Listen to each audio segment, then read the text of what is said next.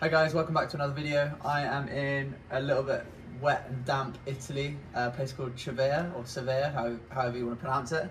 Yeah, as I said, it's just been raining this morning, so I haven't quite got out on my pre-race bike check yet. Hopefully the sun comes out later and I can get out on the ride.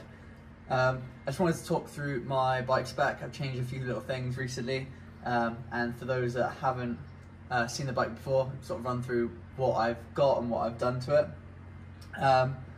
So starting with the frame, it's a Felt IA, the 2022 version, advanced. It comes with TRP, disc brakes, front and back. I run 140 rotors on both. The brake on that's pretty good. I've changed the base bar for a Pro Evo Missile, I believe it is. Just a little bit of an upgrade. And I guess I've sort of skipped forward, but I'll stay with the front end as I'm here now. I've got Drag 2.0 extension plates, risers, and then prototype bars.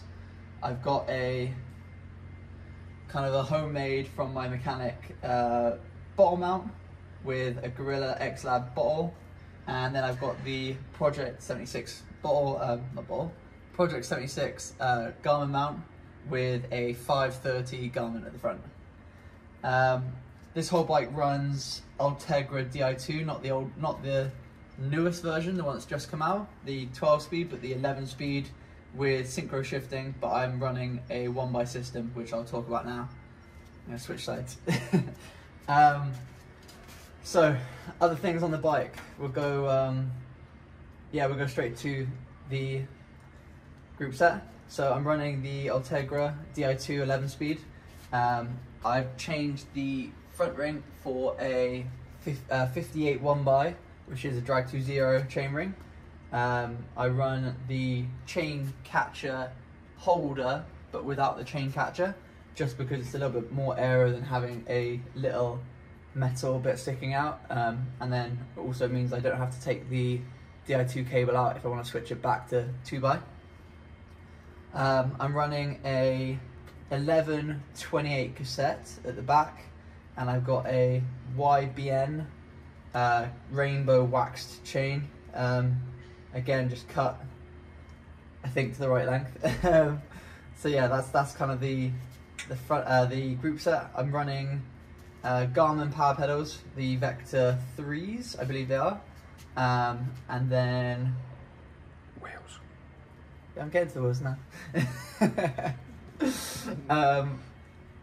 Before I get to the wheels, I've got the Secret Saddle Club, the Stride, or I can't pronounce the German make, Gizmeized or something like that. So I've got the Secret Saddle, the Stride, with the Synchros bottle holder, which doesn't come with the saddle, but you can order it and it bolts straight into the saddle.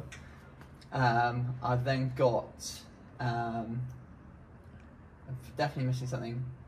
Yeah, I guess other bottle holders. I've got an X-Lab bottle at the front, X-Lab bottle at the back, and then the Aero Chrono for like the Aero bottle. And then also in the race, I'm going to use a Camelback down the front of the jersey, just because it's such a long race and I want to carry my own race nutrition. Finally, wheels. So I've got the Envy disc, and then on the front I've got a unbranded tri-spoke. Both of them are running tubeless. Both of them have got GP5000 TTs, but then they're special edition Tour de France ones from last year, so they were left over. I'll probably run the front wheel at about 88, 87 PSI and the back wheel about 82.